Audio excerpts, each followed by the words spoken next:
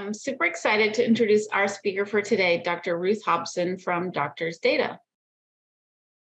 Dr. Ruth Hobson graduated from the National University of Natural Medicine in Portland, Oregon in 2014 with a doctorate in naturopathic medicine and an additional certificate in natural childbirth. She returned to NUNM to complete her residency, where she was responsible for overseeing patient care, guiding medical students in patient care, and facilitating clinical education classes. Dr. Hobson currently splits her time between consulting with and speaking for Doctors Data and her own private practice focusing on hormone balancing and aesthetic medicine. Dr. Hobson, thank you for joining us today. I'll hand it over to you to start your presentation.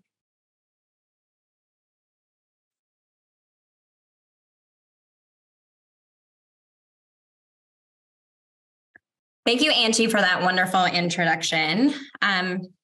I am excited to talk about this topic today. Give me 1 second. I'm having a little difficulty advancing my slides. There we go. As you see, hopefully in this presentation, you're going to find new approaches to patient care. I'm going to throw out maybe a new way for you to look at HPA Access Health here. Now together, here's our little roadmap. This is what we're going to do. We're going to review the healthy HPA access regulation. So what does it look like when it's normal? And then we're going to talk about some physiologic or adaptive changes that can happen. And then look at including phasing. What does that look like in dysfunction? We're going to think about physiologic changes in the body. And then let's review some testing options. Of course, we'll look at the HPA axis in depth by reviewing diurnal cortisol, cortisol awakening response, and metabolites. And hopefully in this talk, you're going to gain some tools that will help you optimize HPA axis dysfunction once we identify it. Now, when we think about stress as a practitioner, we typically think about the adrenal glands, right? The constant use of these poor guys as patients, negative life, and I would say in the day-to-day, but also during times of stress. So you can see from this little black and white image here that there does appear that everything is kind of out to get them. We have the normal day-to-day life, and then we have some other things. We think about like fear and caffeine and allergies and overstimulation in general. So the adrenal glands themselves do seem to be taking a hit. But now, when we think about, the truth is that when we think about adrenals here, we're actually, we think about that because that's where we can test, right? We can test cortisol, which is the major hormone excreted from the adrenal gland. Now, I'm not telling you anything new here, but what we do know is that the stress system is so much more than just cortisol, right? We see the large portion of the hypothalamic pituitary adrenal axis, or the HPA axis, is housed within the brain, and it receives input in this way. Yet cortisol has become the best surrogate marker for the whole pathway. So when we think about why are we measuring this, what we're actually trying to decide is the relationship between a stressor and its metabolic effect. What's our reserve capacity of our patient, right? And then we additionally want to think about acute and chronic stressors. How have they affected the circadian rhythm of our HPA axis? And also, potentially, what are the most likely therapies to increase a person's ability to improve the HPA axis? So again, we're going to look at cortisol and see why that's been the best surrogate marker. Now, the reason we look at cortisol as a marker for stress is that we see a direct correlation with ACTH. And ACTH is going to stimulate cortisol, so that makes a lot of sense. And we also, if you look in the graphs here, we'll see a very similar curve throughout the day. This is 24 hours here. And now in this study is looking at plasma ACTH and cortisol. If you were to look at salivary measurements, you could see there's about a 20-minute delay, but the same pattern occurs.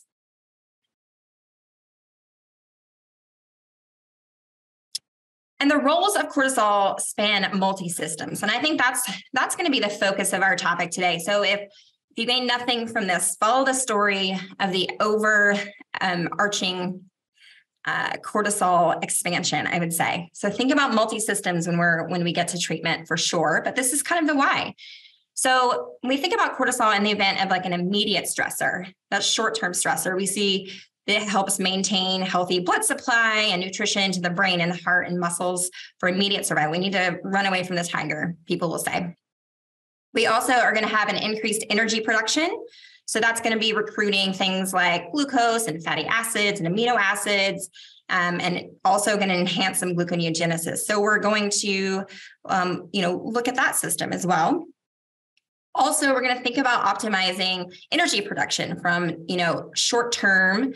We need a little bit of energy to run from that tiger, but is it also maybe at the expense of our long-term metabolic function?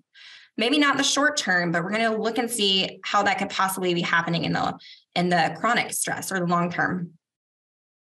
And then what I also want to say is that the HPA axis will always require some reallocation of resources. So we're kind of in this buy now, pay later mode, if you will.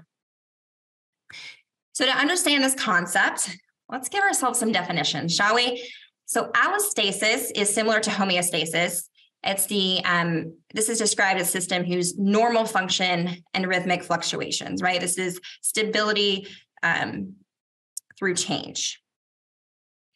Now, when we think about allostatic load, this is what you're going to see in the research. This was first coined by McEwen as a researcher, and this describes the load of a stressor upon a biological system, as well as the effort required to respond to this stressor. Now, essentially, allostatic load is the metabolic cost to reestablish that physiologic stressor. And you will see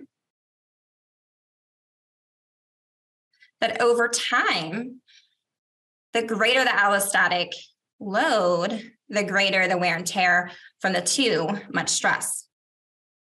This is going to result in an inability to kind of turn off that stress response when it's no longer needed, eventually changing our physiology. And this is where you'll see adaptation happen.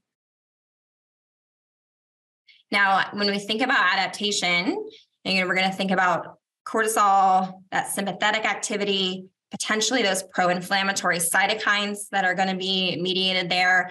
And then also a decline in that parasympathetic activity or the ability to kind of rest and digest.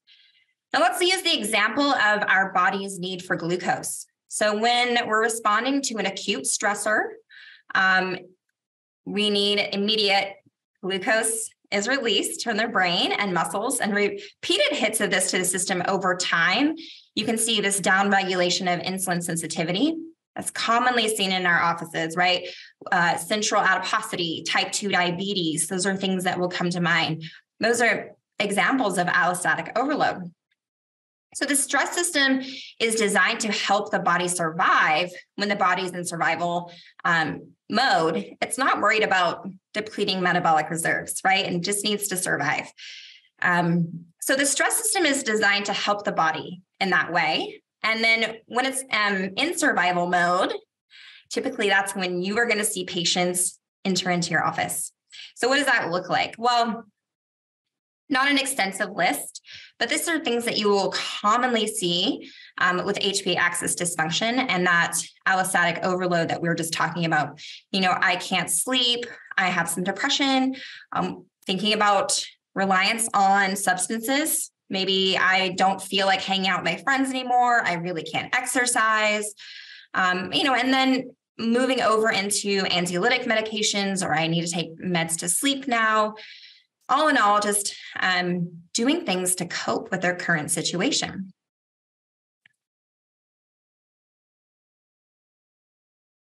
But why are our patients continuing to have these symptoms after the stressors are over? That's something that I talk a lot about with patients. And the truth is, we don't just bounce back. Our emergency system and our normal biological needs and pathways will run on the same road. So essentially, we're utilizing the same pathway, right? Just like emergency vehicles. The stress response system will continue to send signals until the body feels that it's safe, well taken care of, and then we can start to downregulate that. And that's where we come in as practitioners. How are we going to downregulate it? What do we need to address to make sure that we aren't continuing with this fight or flight response that can happen? So I am going to challenge you a little bit today. So when we think about the HPA axis, let's go a little bit beyond cortisol. Of course, that's going to be important. Cortisol creation. What do we do for that? And we'll talk all about that. But understanding that the HPA axis is more than that, that it's really an energy management system. It's going to upregulate those metabolic systems that coincide with diurnal activities and energy needs. Think about sleep-wake cycles. When we're eating and feeding, those kinds of things, you want to focus on those. Then also think about how this is going to modulate cell metabolism, anticipatory for energy availability. I think about, glucose control, glucose regulation with that.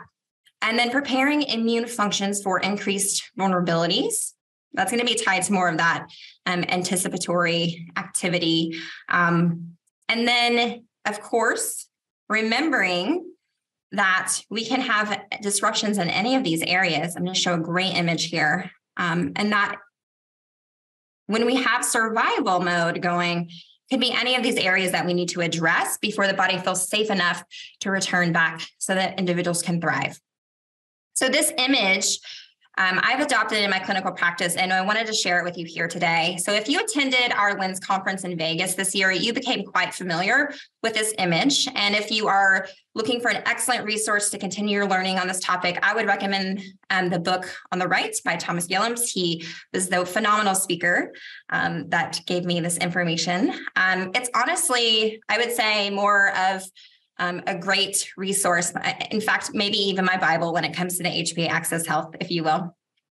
Now we think about 4 quadrants of this image. We think about the treatment, of course, but I challenge you to also think about glycemic dysregulation, inflammation, circadian disruption, psychological factors when you're also taking your history, as this will allow you to become more holistic in your approach to HPA axis recovery. And of course, we need to see the testing. So let's talk a little bit about that.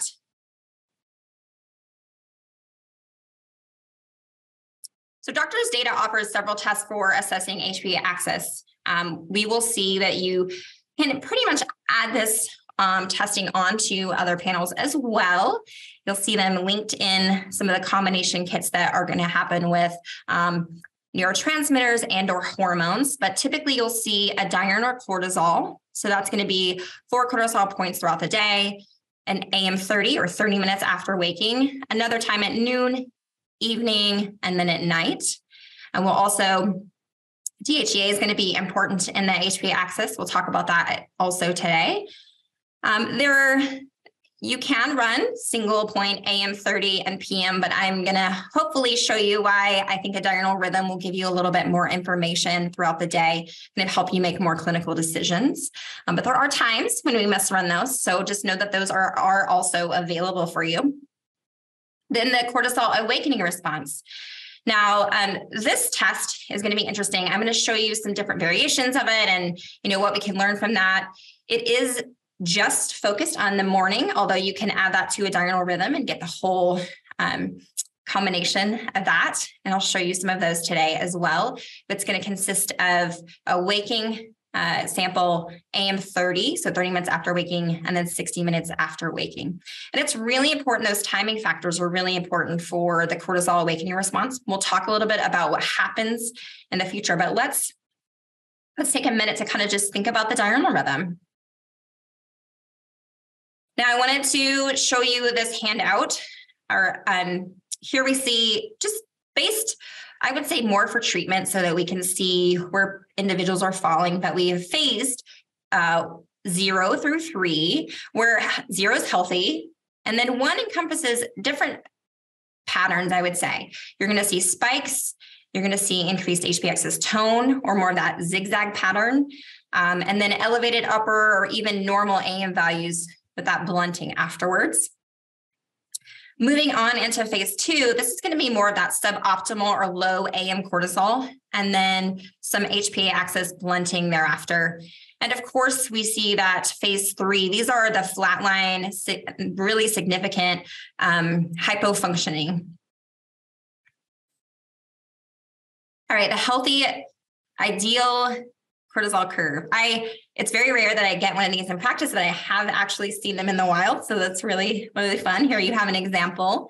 Ideally, cortisol is going to be the highest at that AM 30, and then it's going to gradually drop throughout the day, with this lowest point being at night.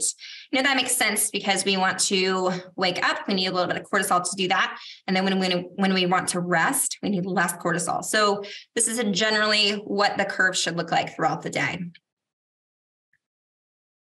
Now, when we think about allostatic load or even allostatic overload, we start to see some adaptations that can happen within the adrenal phases here. So phase 1, here we see that the dysfunction is that we have this overall heightened response. We especially start to see that more at the noon, evening, and night levels. And again, I'm going to show you another phase 1. It's going to look like more of our zigzag pattern. With that spike later in the day, that's going to indicate dysregulation, right? We shouldn't be having a greater spike than we would for AM 30. Again, AM 30 technically should be our highest point throughout the day. So here you see, evening. And we'll talk a little bit about, what to do. This is going to be based on so many factors. Of course, appropriate testing. Did we avoid exercise? Those things will come into play. But if this was a normal curve, I would say, for a patient, they followed directions, did everything appropriately, and we have a big spike in the evening, I would expect them to kind of feel like they get a second wind at night. And then what can we do with that? Is that supplementation? Is that some lifestyle things that we need to implement? And that's where we'll kind of utilize this in some cases in the future. The suboptimal AM value here, and we see that we also have this blunted curve that's starting to happen throughout the day. And this is really indicative of that phase 2. It's pretty normal what I'll see for phase 2. So everything is just dropped down a little bit lower. This is going to need more timing potentially, and more maybe supplementation and lifestyle modifications than you would see if you were working in a phase 1. So that's where phasing can kind of help on the report as well, give you an idea of length of treatment potentially, but also that you know what we need to do as we progress through the phases. Now, this is a phase 3, and that is, very low in the morning. It also has that blunted, cortisol for the rest of the day. And this is associated with that suboptimal physiologic and psychological development, with diminished sense of well-being. These are individuals that take a little bit longer to bounce back. And whether that's a year, whether that's 2 years, these are kind of the long haulers, I would say. It's taken a long time for most people to get to be a flatliner. So, think about that as we're giving realistic treatment goals for people. This is the phase 3 individual is probably going to take a little bit of time. If you need a little where to start, I think this is a good place to start. It is by no means an exhaustive list of everything that you could consider for HPA axis dysfunction, but it is available on the website under News and Knowledge. You'll find this handout. And I would also say, when we're thinking about treatments here, the lifestyle modifications are going to also include those 4 pillars that we talked about before. Circadian rhythm, thinking about inflammation. We can kind of go back to glucose control, psychosocial things. That's all going to be important for HPA axis recovery. But of course, there's a bit more to the story of evaluating the stress response than just the 4-point diurnal rhythm. So let's explore that a little bit. Our diurnal pattern that we've established is great for baseline. It gives us information about circadian influence and the natural influence of cortisol throughout the day. But it isn't it always best to kind of challenge the system? I think I naturally love to do that. Let's think a little bit about the glucose tolerance test. So I think about the cortisol awakening response, very similar to that, where you're giving some glucose and you really want to see glycemic control of the individual. Well, when we think about the stress system, we also have a very safe and natural way to provoke the stress response. You can use this provocation test to allow the glimpse into the HPA axis. And this will give you an idea about plasticity or flexibility within the HPA axis.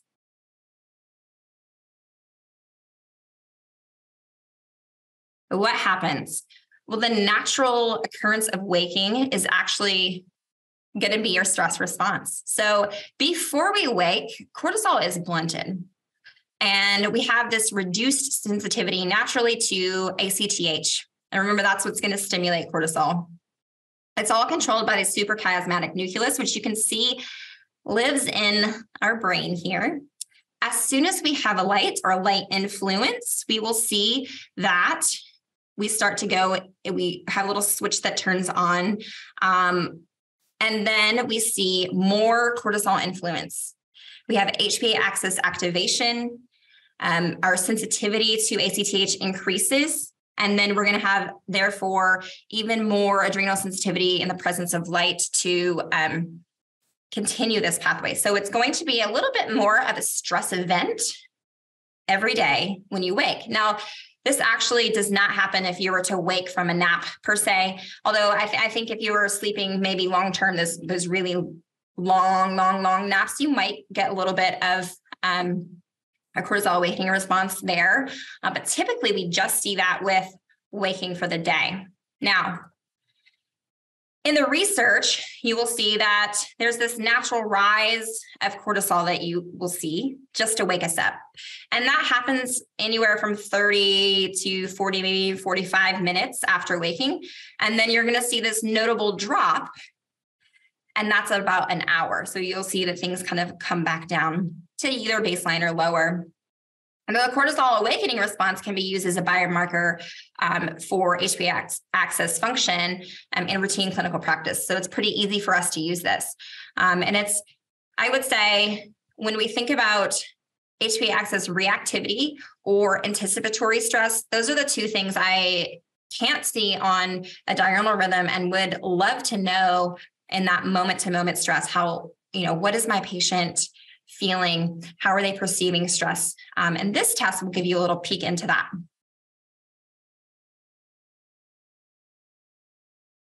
So this is what it's going to look like if you were, just to order the cortisol waking response by itself. You'll see these 3 points here. Again, waking, 30 minutes after waking, and 60 minutes. So this is an optimal, perfect curve.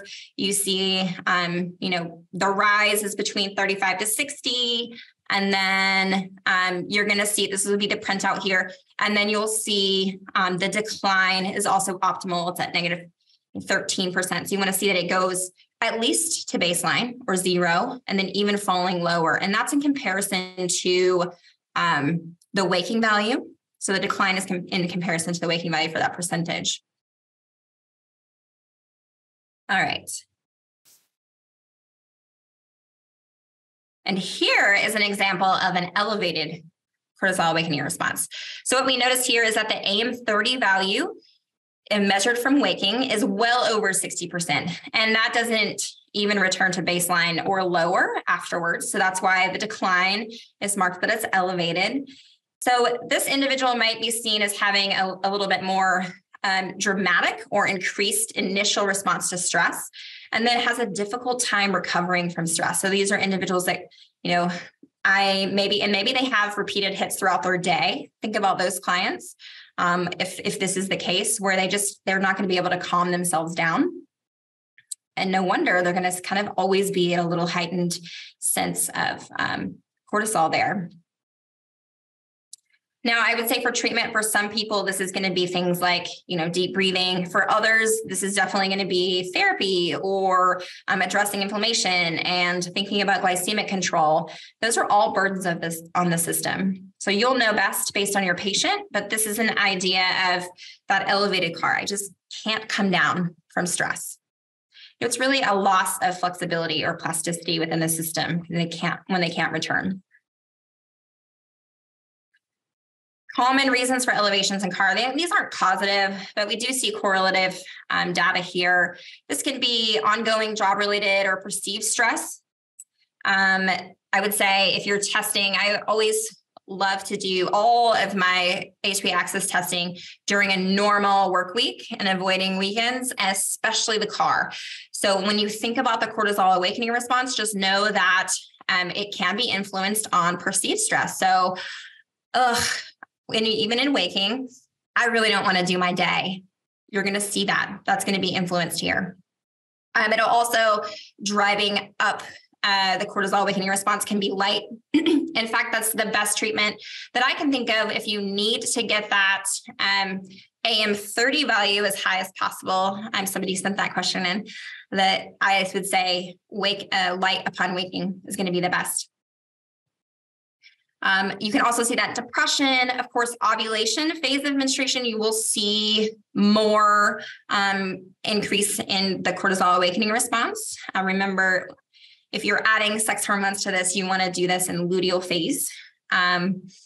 Sleep issues, you can see that. You can see all kinds of patterns with sleep issues. And of course, just having older age, more stress into the system.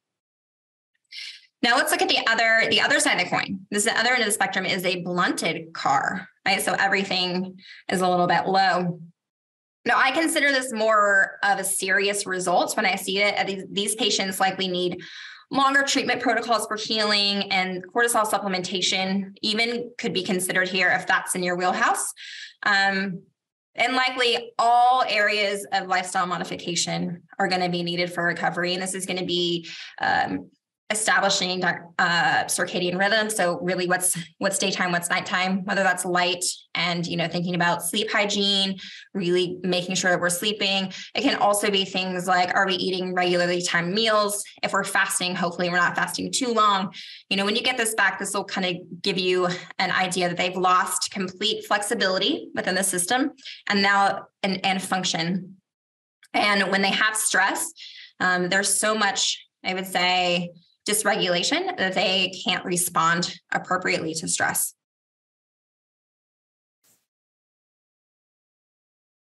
You'll see this is, when you get this back, and I think burnout is something that we hear a lot in clinical practice. At first it was coming from providers, and now it's definitely trickled down to patients. That you'll see burnout is going to be something that this pattern is going to be indicative of. Of course, a lot of other things, we'll think about chronic fatigue or sleep apnea, PTSD, just in general, if you don't see the sun in the morning, if you worked on your sleep hygiene so hardcore and now you're in a really dark cave and there's no way to get light in, you also might have this blunted curve. And in that case, maybe it's a alarm clock that wakes you asleep or, something in that way.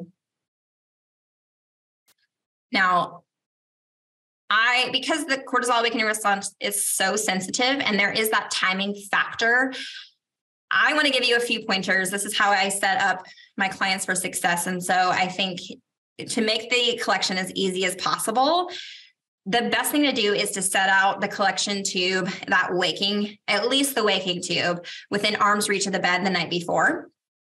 I also like to put a pen and pad beside that so that you can write down the time that you woke up, because you'll inevitably forget. And then after you do that, you can then set an alarm for about 30 minutes, and then another one for 60. And I like to write those times down as well. That usually will get my patients a great sample and something that I can interpret. Let's start to think about these cases. Let's put a little case together with a diurnal and a cortisol awakening response, shall we? So the first case, we'll talk about Michael. He's 50 years old, account executive, we got stress. His BMI is 28. He has recently thinking about keto, intermittent fasting is pretty big right now. Exercise, he's weight training, he's moving his body, he is walking his dog in the morning and night. He's on some testosterone. Most of his labs, outside of what we're going to show, those are within normal limits. So, pretty healthy. Does have some stress. So let's look at first the diurnal rhythm. And we can interpret that. So here we see just a normal phase 1. So we have some dysfunction, but it's still within. It's just barely suboptimal in the evening, but really good still at morning curve. I love to see that. We still have appropriate amounts of cortisol in the morning. It dips down at noon. Again, it's kind of in the bottom of the green, but still great. And then the evening dips down into suboptimal. So let's look at what happens when we add the cortisol awakening response. So here we see what this reveals is that a lack of response by the HPA axis, right? It's seen solely in the car. So we have a lack of rise, you can see, and we also have a major drop that's below the normal level of decline. So this patient isn't responding to his stress very well. Likely explaining, I would say, the patient's symptoms of fatigue, maybe even some of that decreased motivation or mental sharpness. And this patient is at increased risk of becoming a phase 2 very soon, and I think should be treated more aggressively. And sometimes the diurnal rhythm is not revealing and you see phase 1, but this patient says he's stressed and having trouble coping. So even though he has a phase 1, he does still have some symptoms. And I think it's related to that cortisol awakening response that we're seeing here. So I'm happy that we ordered the cortisol awakening response. Otherwise, we might have missed the lack of that rise and that heavy decline. And then I would say that this is going to say that the resilience isn't there. And we'd like to increase his ability to respond to stress appropriately. So let's look and see. Because we have that upper range AM waking value, this could be blood sugar. Cortisol will spike, and in an attempt to either wake us up or just let us know that we need to eat occasionally. And because he's doing some more fasting, I think potentially we need to think about, could this be a low blood sugar event? I recommended some protein prior to bed. And then, you can also think about maybe it's a nuts or some cheese before bed if they can eat that. And then, of course, things to help with cortisol creation, B complex, vitamin D and C, adaptogens. Those are pretty standard. You're going to tailor this to your patient, but this is a typical treatment, I would say, for phase 1. Now, when we have case 2 is Lisa. Lisa is complaining about fatigue and I can't concentrate. I can't think. I'm gaining a little bit of weight in my midsection. I think that's most postmenopausal women that I see. This is a very normal complaints that I see from them. Can't fall asleep, or I'm having trouble staying asleep. There is some past history. She's a nurse, but there is some past history of fibromyalgia or current history of fibromyalgia and IBS. She does skip meals, again, due to her job, and she does drink a lot of coffee. She's too tired because she's on her feet all day, so she's not exercising. She does have a little bit of elevated triglycerides, and her thyroid is kind of talking to us a little bit and might need some support there. But outside those, let's look and see what her cortisol graph looks like.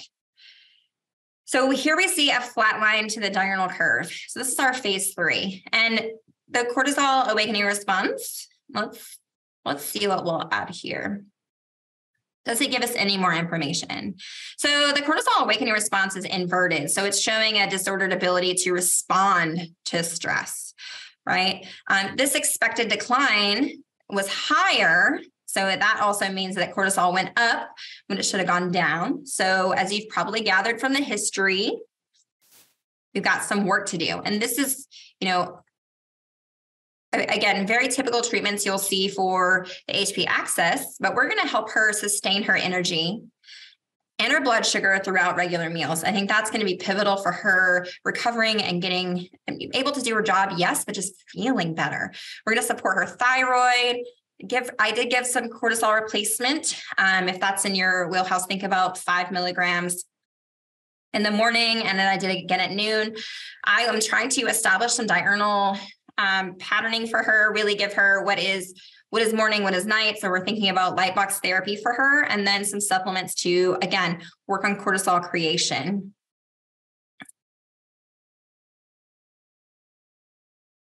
One more case. I'm going to show you. So this is a 19-year-old, and really her main complaint has been motivation, feeling a little depressed and anxious, but also stressed, gaining weight, some acne is happening. She's a college sophomore, kind of missing some classes due to lack of motivation and not being able to stay on task and organized. She eats a lot of takeout. She does try to exercise, doing like HIIT training or high intensity workouts. She runs every day. She does yoga sometimes, but although her diet needs some tweaking, she's working out. So we will see how this plays into her HPA axis. Now, here's an example. I would say a really disordered HPA axis dysfunction. The cortisol we'll look at here. We see, I think we have phase 2. I would say lost the lack of curve in the morning for that morning cortisol. We have a little bit of a blip in the evening. Maybe that is, a rhythm that's set up per exercise or timing of exercise. But then let's look at what happens with the car here. So once we wake, we see that we have this dramatic rise of cortisol that really rises too steeply. And then the recovery is delayed. So remember we did the example of an elevated car. So this is an elevated car. Once she is stimulated, she really goes for it, first of all, and then she cannot come back down. Again, this is going to be, I would say, a total overhaul. I think even with, supplementation, it's the diet and the lifestyle piece for recovery of the HPA axis that I want to stress is huge. And so we have to become better cheerleaders, and we have to just actually think about how to make this good for every patient, because this is what they actually need. We can supplement them all day long, but until we can get some of these lifestyle things under control, we aren't going to see a lot of change. Now, light box therapy here is something that I did for her, or I gave her the option of using a light waking alarm clock. I have good success with those alarm clocks if you see them out there. If you're looking for light box therapy, I just want to tell you it's usually about 10,000 lumens for about 15 to 20 minutes a day. And that can be really helpful. Now, let's flip to, I went so fast. Let's flip to that other side of the coin. We can look at urinary testing to add to our story here. So we've kind of exhausted salivary. Let's look at urinary. Now, currently there's very little published data on corticoid metabolism. So this test that we are doing or looking at is on the forefront of discovery, and companies like Doctors Data need to collect info and look at patterns along with you. But here's what we know. So we know that when we are looking at cortisol, it's the active form, and cortisone, which is the storage form, it's the 11-beta HSD enzyme that we are most concerned with. And that's what's going to kind of flip back and forth between active and storage. Now, there's 2 different kinds. This is most active in the kidney. So you can imagine that as we're giving urine sample, you're going to see this influence. We will see that high HSD1 pulls cortisol out of storage. And then HSD2, protecting that mineralocorticoid receptor from the effects of cortisol, you'll see that that is going to shunt towards cortisone. Now, there's a couple of things that I like to look at when we think about urinary testing. And a lot of it has to do with these metabolized and free levels. So when we want to look at more of what the body has utilized, let's think about more of the metabolized levels. So metabolized cortisol here, we can think about, it actually involves cortisone as well, but this is going to be increased cortisol clearance. So we can say that's overproduction of cortisol. That can also be influenced by things like obesity and insulin resistance, inflammation, hyperthyroidism. And then let's look at the other end of the coin. If let's say we had low metabolized cortisone metabolites. So this could be decreased clearance. You could also be due to inflammation. You see that's coming in both pathways, obesity, insulin resistance, but then hypothyroidism. Now, I also like to kind of get a preference of what's happening with the body, because we can look at cortisol and cortisone, the free levels. that I'll show you kind of in a case. But when we want to know what's happening in the body, I think more about the metabolites. So the cortisone metabolites, we're looking at, gives clinicians a better idea of the overall preference for the body. So again, metabolized cortisol gives you what the body is utilized. Think about this maybe as output, whereas cortisone metabolites are going to be more of preference. If we have a preference within the body, are we making more cortisol? Are we making more cortisone? Of course, the free levels, again, are just going to give you some information without metabolites, just cortisol, cortisone. That's going to give you information about the enzyme activity that we just talked about. I'm going to give you a little lab here. Have a little bit more to get through. I think we can make it. So let's look at the lab. First, we're going to see if we look over at the dial that we are, potentially dialed more towards cortisone if you're looking at free levels. However, remember, because there is such a local conversion in the kidneys of cortisol to cortisone, we're looking at metabolized cortisol and cortisone metabolites. Remember, that's the better indication of systemic preference. So I've highlighted that there. And what you can see is that the cortisol-cortisone ratio, well, that ratio favors cortisone. It's low, so it favors the bottom analyte. The cortisol-cortisone metabolites are elevated, favoring the top analyte, which is the cortisol metabolites. So systemically, this patient is favoring cortisol.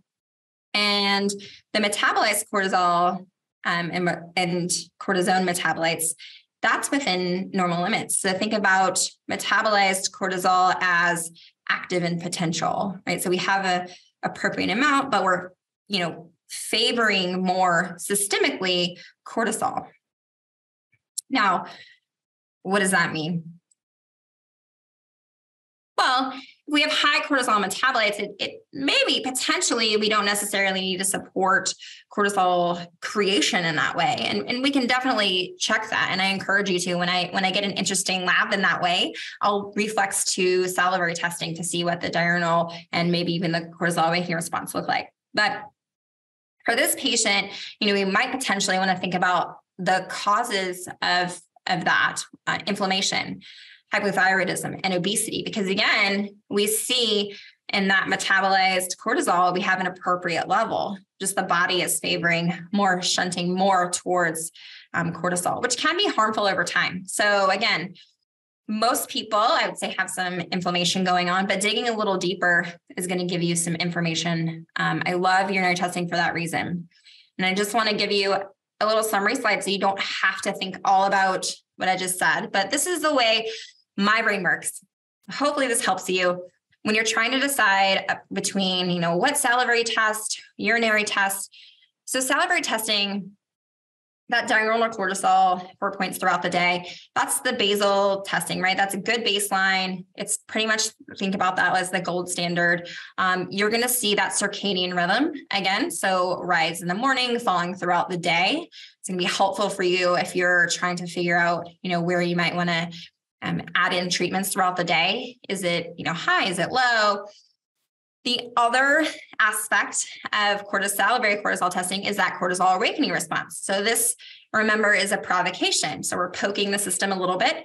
It's going to allow us to see that plasticity and reactivity within the system. And then, of course, we have urinary testing. And, you can just look at the cortisol system here, but then you're also going to see other neighborhoods, if you will. There's expanded panels that will look at sex hormones as well. Here, you're going to see cortisol versus cortisone. Again, that's looking more at the enzyme activity. Metabolized cortisol, that's what the body has utilized. So we think about that more as like output. And then cortisol versus cortisone, more about metabolic preference. Now, I have to squeeze this in. We talked a lot about cortisol. There's so many things to do with it, but I also want to give you a little bit of information about DHEA. Now, DHEA is super important when we think about stress, the HPA axis, our little adrenals. I will say cortisol and DHEA are made within the adrenal cortex. They are within different levels of that, or layers, if you will. They don't communicate. So their little zones don't communicate between each other. So we really want to think about these as separate. Now, why is DHEA important? Well, initially, DHEA is important because it's going to trigger, adrenarche. That's about the age of 6 when DHEA levels start to really rise. So this phase is, we think about proper brain development and reasoning skills and those kinds of things. Now, as we continue in adrenarche, we'll see that that's, pubic hair and axillary hair. We'll start to see the initiation of puberty and may activate the hypothalamic pituitary gonadal axis a little bit. You will see growth spurts, and that's involved in skeletal maturation. So it was previously thought that DHEA production is functioned only as a prohormone to be converted to testosterone and estradiol. And now that we know that in adulthood, DHEA also plays a role in the stress response, as it can be secreted in response to ACTH, just like cortisol. DHEA levels peak around age 20 to 25, and they gradually start to decrease with age, and that's andropause. Aldosterone and cortisol levels do not decline with age. So that's a little different there. The concentrations have been positively correlated with lifespan, right? We have seen to help protect against atherosclerosis and diabetes and inflammation and osteoporosis. It is available over the counter in the US, but the doses are often too high. So if someone isn't properly educated or they don't have information about testing, this could kind of make things go awry. I do see that in clinical practice sometimes. Here is an example of a DHEA, and this person, low DHEA level. And since it is a prohormone, which can convert to estradiol or testosterone, I do recommend, if you're looking into this or wanting to supplement, adding in some sex hormones here, at least so we can see the estradiol levels and testosterone levels are within normal before, or, even if they're low, that would be safe to give a little bit of DHEA. I wanted to show you urinary testing for DHEA. This is really cool. When you are looking at DHEA, we have DHEA and DHEAS. So DHEAS is a storage form or sulfonated form. And on your screen here, it's all the way at the top left if you're looking for it. I'm sorry, I don't have my cursor. I can't get that to come over, but you'll see normal levels here. DHEAS is upper range. That can give you some information already about the androgens that could potentially be influenced by DHEA here. So, think about urinary testing also. And we have saliva, but also urinary testing for DHEA. I also want to take the time to say that cortisol and DHEA, again, are made in 2 separate zones in the adrenal cortex, and they do not give, I would say, don't give DHEA thinking that you're going to improve cortisol creation. But when you are giving DHEA, know that DHEA is also under ACTH stimulation, so it can tell you about this maybe severity of HPA axis dysfunction within having a lower level of DHEA, but it's not going to help cortisol.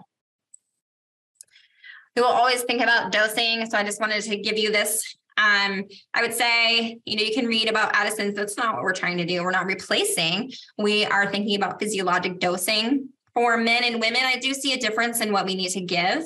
And I think, going a little bit lower and slower with females is what I will tend to do. So maybe even starting at 5 milligrams for females. And I think you can progress up. Maybe somebody will have a question about that. We could talk about it, but the route administration here for DHEA could be delivered orally, sublingually, topically, although I would say in the lab, we have observed that some of creams with DHEA in do combined with the absorption of other hormones. For some reason, progesterone and DHEA don't always play regularly together well. So maybe oral is the one I would choose. You're free to do what you want in your practice. I also want to stress that DHEA supplementation is not for children. So this can hinder their growth and development. It can cause epiphyseal plates. It can also promote early puberty. So we're going to want to avoid giving DHEA in children. I'm at the end. We did it. I hope from this lecture, what you got was understanding you are not measuring the adrenals, but you're measuring the whole HPA axis system. So that's the stress-induced alterations, as well as, thinking about circadian rhythms. The cortisol awakening response can be used as a provocation test to elucidate a patient's reaction to a stressful stimulus, or as well as anticipatory stress or perceived stress. Again, timing is critical for that interpretation. So really want to make sure it's done right. Take my advice. In urinary metabolite testing can also give us insight into how the body is utilizing cortisol and how maybe even metabolic processes are affecting cortisol.